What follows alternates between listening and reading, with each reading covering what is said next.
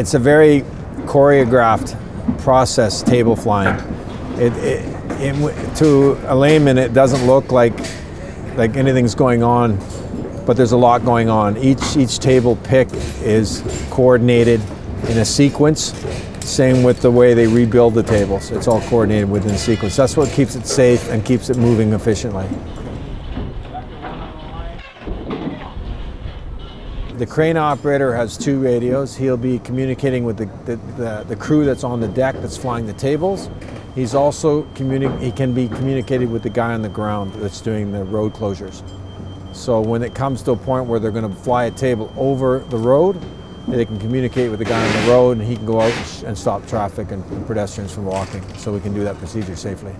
When there's guys on the ground spotting, we have at least 6 guys. We have to sometimes have to block traffic if we fly over the road.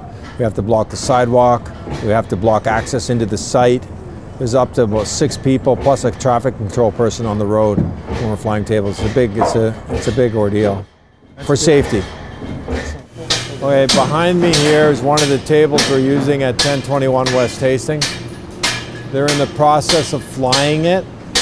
They're waiting for the crane to hook up. As soon as the crane hooks up, we can lower the table down so it'll clear the beam. And then these guys underneath will communicate with the guys on top through radios to maneuver the table out. Usually we run with 3 to 4 guys. There'll be 2 guys in the lead, which are tied off here. There'll be a guy behind, and he runs a cart. What happens is when the crane initially hooks up, we lower the tables down, and then they push out, and they'll be communicating with the guys up top. They're an efficient way of moving a large quantity of deck. It's around 9,000 square feet of deck here, and we can move it within about 4 hours. We implemented a handrail system on the front of the tables to make it safer. It allows us to walk to the front of the table without being tied off. The tarps on the front of the table we install in the winter time, and we usually heat under the slab because we're trying to get the concrete to come up to strength early. And in the wintertime it's too cold, so these tarps keep the heat in. They're placed on the front of the tables. We don't run tarps in the summertime because it's warm enough. In Vancouver BC, we're allowed to fly tables. In some parts of the continent you're not because of safety. And we've been flying tables for years. Probably 40 years. They're a quick and efficient way of building a deck, especially a repetitive deck on like a high-rise. Because you're moving a larger chunk of deck than loose form, because there's fewer pieces. Like on a job like this, we have like 20 tables, so it's 20 lifts, 20 picks. Normally, if we can start in the morning and we get a clean start, we can move all the tables in 4 hours. There's no way that you could loose form that quickly. There's just no way. It would take you the whole day, for sure. The amount of pieces you have to put up here would be unbelievable. The crane operator is an important part of the job. He's like the heart of the job. He's a young guy, he's highly trained. He worked underneath me for years before we gave him an opportunity to operate the crane. He's one of my best operators, and he's very skilled at what he does.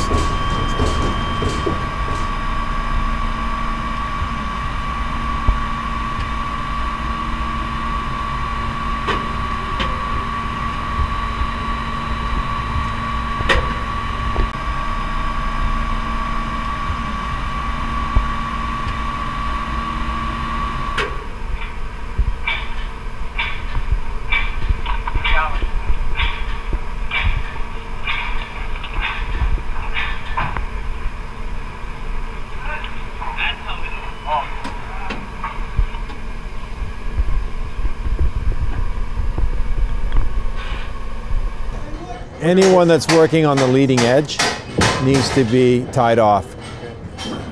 If you're not allowed up here. Every employee that wears a harness has to go through an orientation, which takes a day. It's a training course, how to use a harness.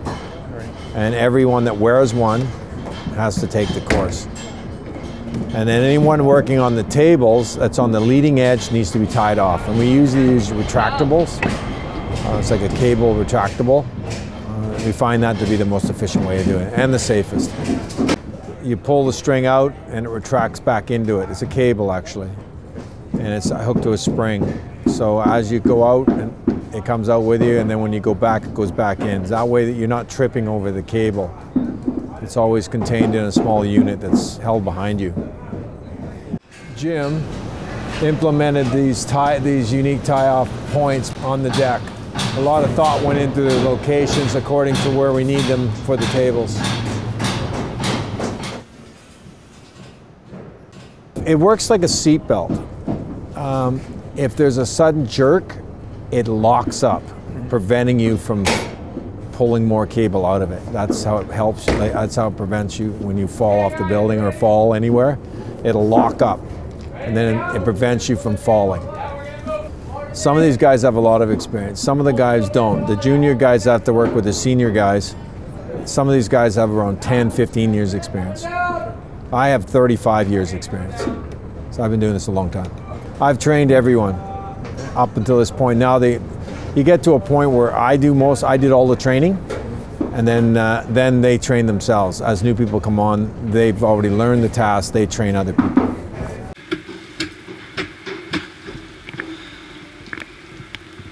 All by myself, I wanna be. Oh.